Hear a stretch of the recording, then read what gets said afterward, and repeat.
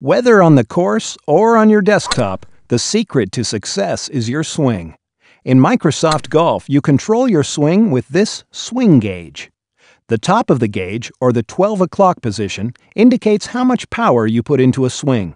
If the lines go over to about 1 o'clock, you're putting in more power. If the lines stay at about 11, you're hitting more gently. The bottom of the gauge indicates the accuracy of the stroke, or the snap. Snap a little early, and your stroke will hook to the left. Snap a little late, and you will slice to the right. How much will depend on the power of the hit. You control the power and the snap with your mouse. Place the cursor on the swing button.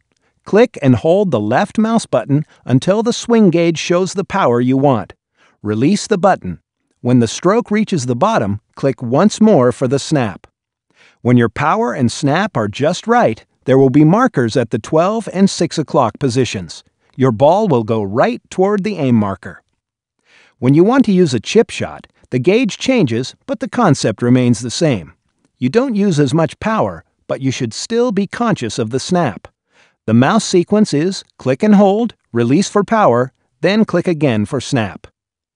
When you putt, the gauge looks more familiar. Here, the mouse sequence is click and hold, release for power, then click again for snap.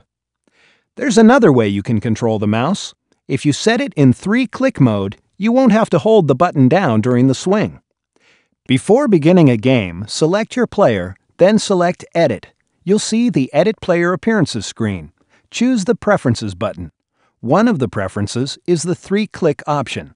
Choose it, then select OK. Now the mouse sequence will be click once to begin the swing, click again when the stroke reaches the top of the gauge for power, and click a third time when it reaches the bottom for snap.